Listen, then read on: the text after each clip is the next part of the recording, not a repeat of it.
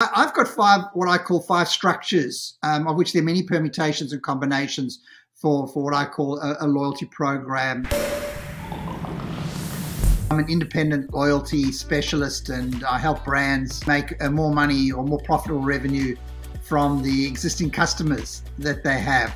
Could you run me through, is there some sort of different types of these programs, if they classify them into groups or categories? I've got what I call five structures, of which there are many permutations and combinations for what I call a loyalty program. Well, there are five pillars to it.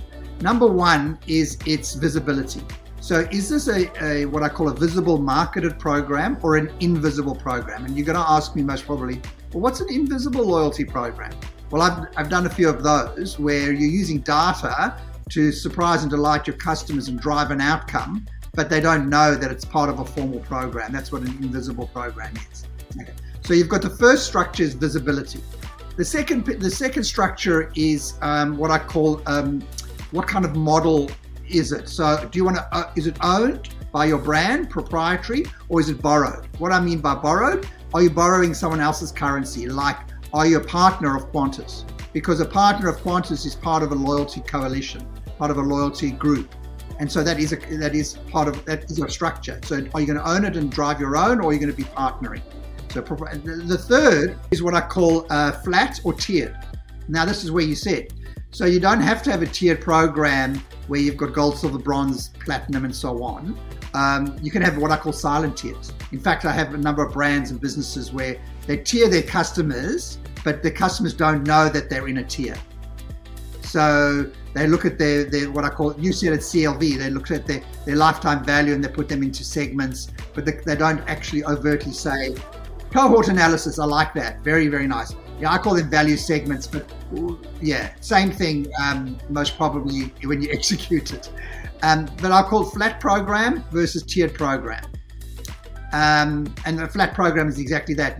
There's no one overtly knowing that they're getting better or worse benefits. They're all getting the same. And we've got the fourth tier is the type, and that's where everybody gets in. So you can have what I call collect, earn and burn, or a currency of collection, which is where you're earning something to redeem for something, earn and burn, or you can have what I call a package of benefits, or you can have a combo.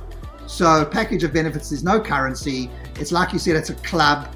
You get a range of certain benefits and maybe just discounts. That's financial. You get other benefits. You're part of a group. You get exclusive rewards. You get experiences. But there's no actual currency that you're collecting.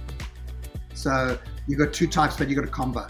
And the fifth layer, which I call in my structures, is subscription, which is paid or free, or a combo. So again, Amazon Prime is a loyalty program. It's a paid program with a heap of benefits, and they have their reasons. So back to if you remember my definition, it's still a loyalty program according to my definition, even they call it a subscription program.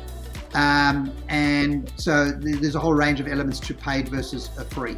So there's five areas of all the program structure. And as you can hear, you go through the strategy and you work out which one of those pieces form your structure.